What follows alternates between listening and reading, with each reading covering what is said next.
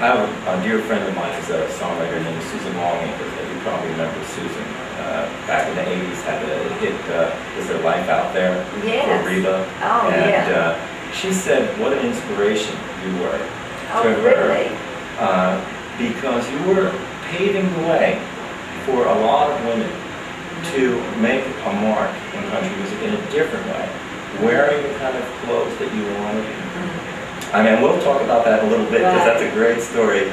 But you had that kind of attitude where you were going to do your thing, and you were going to do it your way, and you got people who usually didn't do things. Yeah. Well, but you know what, Rick?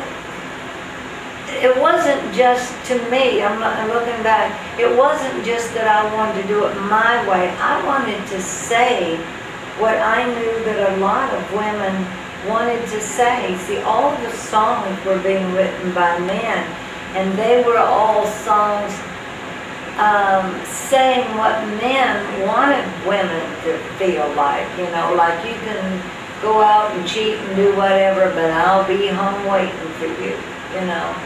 Well, we were reaching an era where we didn't want to say that. That isn't how we felt. And so I felt like I want to try to write songs that say what we feel.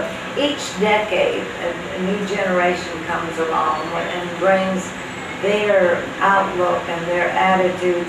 And their outlooks and attitudes come from life changes, society changes.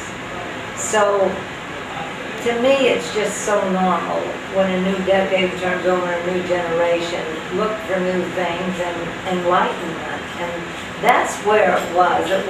Sure, it was what I wanted to do, but it was what I knew everybody wanted to say, too.